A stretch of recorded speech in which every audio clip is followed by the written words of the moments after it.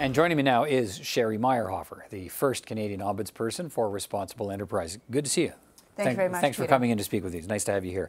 We heard the Minister, Jim Carr, say that Canadians will have to wait. You'll have to wait a couple more months to find out exactly what powers this new office will have, but that you'll be part of the process. What is it you'll be asking for?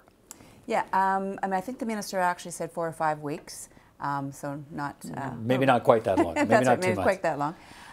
And I think the more tools that the Ombudsperson in the office has in order to investigate human rights abuses and to address them overseas, the better. So we would be wanting to see that the powers are as expanded as possible. And it's the kind of tools, right? Yeah. I mean, so what do you have in mind? Do you have what we would commonly refer to as those coercive tools, the powers to force companies to turn over documents, force companies to answer your questions, force companies to participate in an investigation? Is that what you expect? Yeah, and I mean, I would use the word require. I mean, to be able to require companies to provide us with the information that's required in order to do a fulsome investigation. An investigation that may also, you know, hopefully, in some cases, help the companies. Mm-hmm. So it's not always, you know, shouldn't be viewed as against or anti, but yes, we would want those powers. So to be clear, because this is, there's already some criticism from human rights groups saying if you don't have the necessary powers to force companies, to compel companies under punishment of some kind, a sanction of some kind, then they don't believe the office will be effective. Can you tell them today that that's what your office will be? It'll be that kind of office? Well, you know, the office will work under the mandate that is provided through the OIC and based on the advice of the expert that the government has hired, Minister's Office. That's the powers that we'll have. We are hoping that those will be as extensive and expansive as possible because that's going to be to the benefit of, I think, of companies as well as... If they're not, do you still believe there's some value in the position? Yes, there is, and I think there's always more opportunities, you know, to continue on, you know, expanding those powers. But yes, I mean, there's the power to investigate, and this office, different from the previous office in the CSR, right. We can look at... Which is more of a counselor. That's right. And what this office is going to be able to do is to launch our own investigations. We don't necessarily have to wait for a complaint. So we have that additional ability. And we have, you know, at our disposal other sanctions, you know, through the trade side. Right, but you would, which is to remove trade services, maybe Export Development Canada support and so on. But you would want, as part of this role, I'm assuming, that if you open an investigation into a company, you're not going to want to be told by the company you can't have our documents and we want to answer your questions. You want some legal powers backing you up to be able to force them to cooperate, no? That would be the optimum, absolutely, absolutely. And that's your expectation? That's what we're looking to get, yes. Okay. Yeah. Let's be clear on which areas you're looking at. As this mandate begins, what kinds of companies will you be looking at? What kinds of potential abuses or conflicts? Right. So the office is focused on human rights abuses globally, and we're looking at 3 different industries right now: mining industry, oil and gas, and textile, so garment. And within the first year of the office's mandate, we'll be looking at what other sectors we would expand into. You've seen some of the complaints, I know, against Canadian companies. A lot of them, of the complaints, many of them or most of them are involving mining companies, exploration companies and so on. What do you think Canada's reputation abroad is right now? I think overall Canada's brand in the world is very, very good.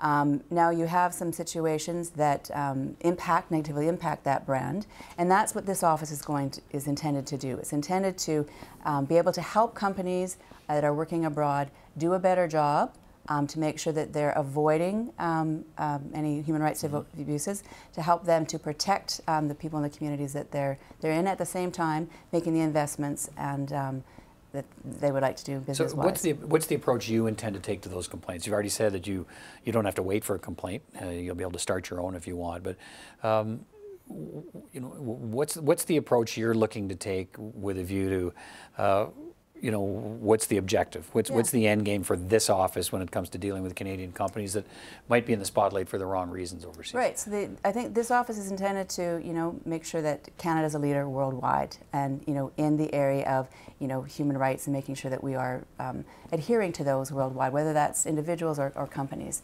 And we're going to focus on companies And you know, what we want to do is to help those companies do the best job they can do. So if if we hear something that's not a formal complaint, we could be, even the company itself could approach the office and say, this is a problem. We can help to negotiate, mitigate, mediate, find out, you know, how to resolve a conflict before it becomes a formal conflict. And do you see your office? I mean, how active do you see the office being on the ground in other countries? And will that kind of intervention be welcome, or is it all going to be done sort of long distance? No, I mean, I hope that it would be welcome. I think that, you know, in certain cases you're going to need to go on the ground, and you're going to need to see firsthand, you know, what the issues are and talk to the different stakeholders. I think a lot of this is about building bridges between groups and people. And sometimes these misunderstandings or things that are going on are because there's a lack of communication or understanding about what the company's obligations are, you know, and what the concerns and the perspectives of the local citizens are.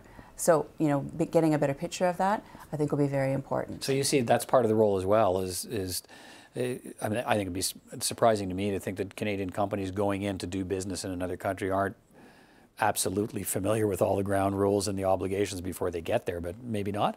Well, and I think a lot of companies, and more so, and there's a lot of information already on the Government of Canada website about how to do work and how to be corporately responsible. There's lots of information available on international rights standards, and I think many of them do the best they can do to be up to speed on that, and are putting them in place on the ground. But that doesn't stop situations from occurring, and from them, you know, maybe getting sideswiped or blinded and needing some help to resolve a conflict. And that's where we could step in to say, we're here, here's what we, after an investigation, what we see has gone off the rails or what's not worked, and, you know, here's some possible solutions. snc-lavalin is in the news these days for its actions in Libya, for which it's facing, as you know, criminal prosecution. Now, I think you were asked this at the news conference. They said, look, it's, you know, you're going to be focused largely on human rights issues. But an interesting question, I thought, in connection to this did come up. One of the allegations around snc-lavalin is the paying of bribes, and that's just the way business is done in some countries. And I think we've heard that from other Canadian companies before. What is your response to that when they say, look, sometimes, you know, we have to break our own ethical standards in another country to be able to do business there? Do you accept that? No, I don't, actually. And I worked in Nepal for 10 years and, you know, talked to a number of Nepal business people who said, you know, how do we compete when everyone else is doing it? How do we not? And there's a whole movement afoot, you know, inside of these countries to do business differently. And the answer is you don't have to just because everyone else is doing it. You can set a new standard, you can be a leader. And that's what we have to do, is encourage, you know, not only our own companies, but other companies in country to set up a new system where that's not How much influence required. do you think we can have doing that? I mean, if it's maybe one day, but in the short term, if Canadian companies are watching contracts walk away because they won't play by the rules in that country, is that the price we have to pay? You know, I guess at the end of the day, I guess that is the price you pay, because I don't think, you know, you shouldn't be doing anything that's illegal. However, I think that Canada takes something very, very unique to the rest of the world. We have great technology, we have great experts, we have great businesses. I think we have a lot of expertise and commodities that people want. They want our business and our investment. And so I think, you know, we need to have confidence in that when we go into a country and say, we want to be here, we want to work with you, we want you to be as good as we are, so we're not going to pay that bribe. And I think we'll be, you know, more successful than people. It's the easy way out to pay the bribe. Here's what I can say. To not pay the bribe means it'll take you longer to get what you want. And that you just have to be willing to put in the time. All right. And it can happen. Thanks for your time today. Thank you. Sheri Meyerhoffer is Canada's first Canadian Ombudsperson for Responsible Enterprise, the first office of its kind in the world. In the world, Yeah. yes. No, it's very exciting. All right, good luck in the new job. Thank you very much.